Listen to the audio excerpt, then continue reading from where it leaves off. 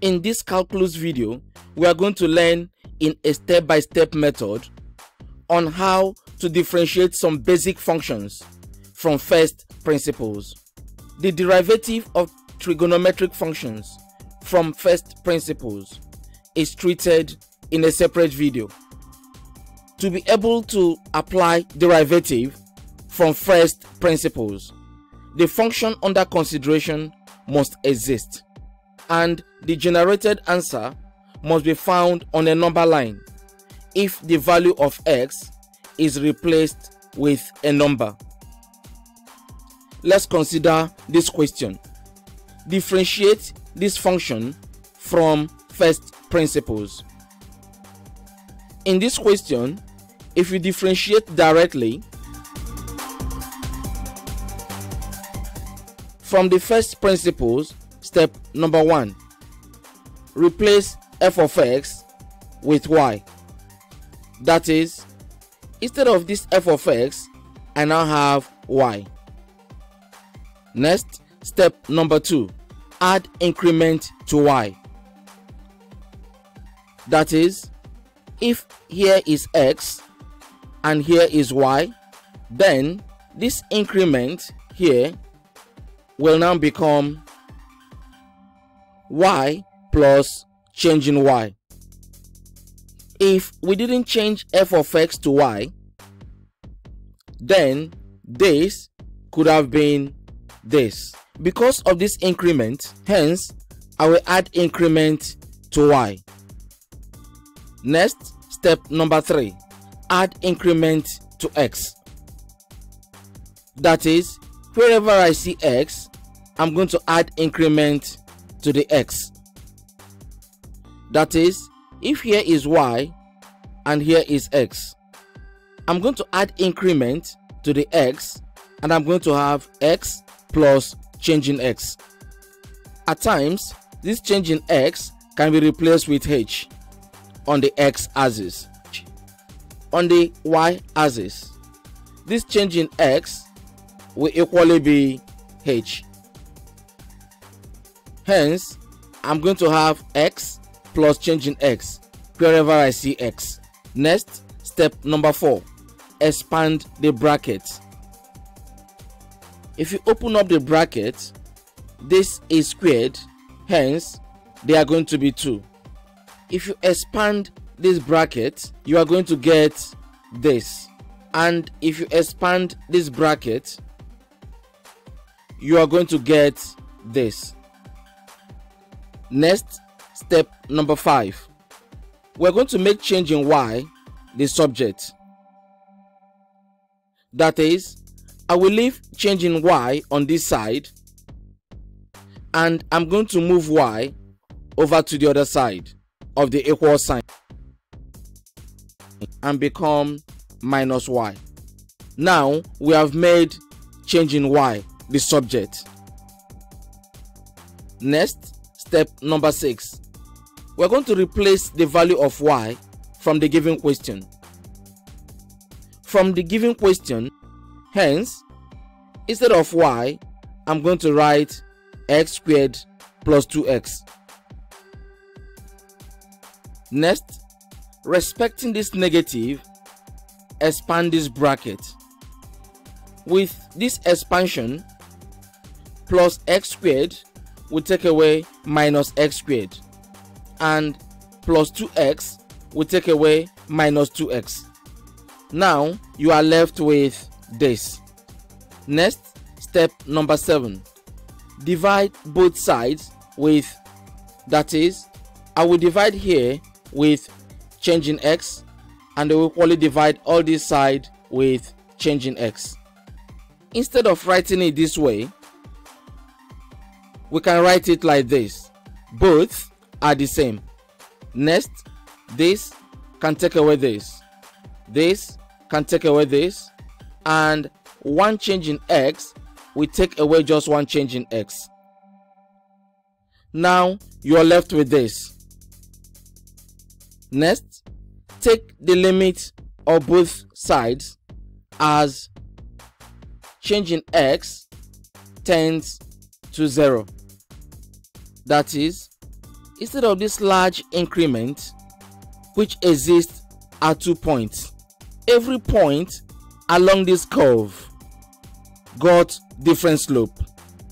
If we choose a point, we're going to start reducing this triangle, and we're going to limit it so small so that it will come very close to the point. That limit will tend to 0, but will never be equal to 0. And on this condition, the limit of your change in y over change in x becomes your dy dx, which is the slope at this point, and not the big change in y over change in x, which is at 2 points. Hence, everything on this side will become dy over dx, and wherever we see change in x, we're going to replace it with 0. Hence, in step number 9, take the limit of the function, and here the left hand side is now dy dx, and on the right hand side, instead of changing x, I'm going to replace it with 0, and our final answer is 2x plus 2. This is our dy dx, which we obtained from the first principles of derivatives. Always remember that changing x squared is not the same thing as changing x squared in bracket. This is the same as this, and this is the same as this.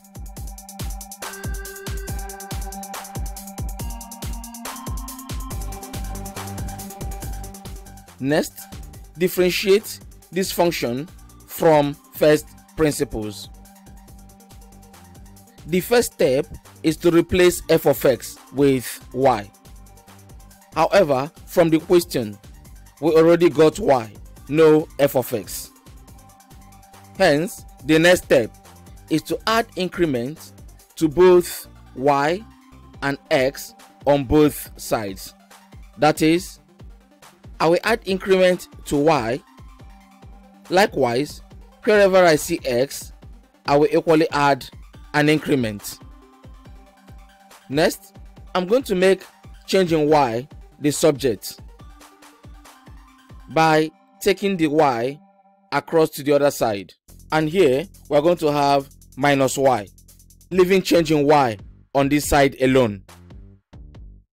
Next, I'm going to go to the question and replace the value of y from the given question. Instead of y, I'm going to have 4x squared minus 3x plus 5. Hence, instead of y, I'm going to bring back the value of y from the given question. Next, we're going to expand the brackets. That is, we're going to remove all these brackets from the function. Next, because of this squared, we got 2 of this, which are this and this. Next, minus 3 multiplied by x, you're going to get minus 3x. Next, minus 3 multiply change in x, you're going to get minus 3 change in x. And the plus 5 remained unchanged. This minus will multiply 4x squared, and you're going to get minus 4x squared. And this minus will multiply minus 3x, and you're going to get plus 3x. Minus multiply by plus 5, and you're going to get minus 5. Next, if you distribute this bracket by expansion and add up whatever is in the middle, we are going to get this, and everything here remained unchanged. Next, this 4 will open up the bracket, and you're going to get this, because 4 will multiply this, and you get 4x squared. 4 will multiply 2x change in x, and you're going to get 8x change in x. And 4 will multiply change in x squared in bracket, and you're going to get 4 change in x squared in bracket. After expanding the bracket, plus 4x squared will cancel out minus 4x squared, and minus 3x will cancel out plus 3x, and plus 5 will cancel out minus 5, and you are left with this. Next, we're going to divide both sides with change in x. Next, instead of having this change in x across all the function, we can decide to distribute it under each variable because both are the same. Next, this change in x will take this change in x.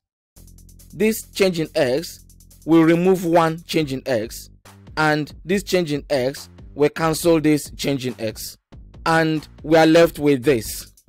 Next, we're going to take the limit of both sides of this function as change in x tend to 0.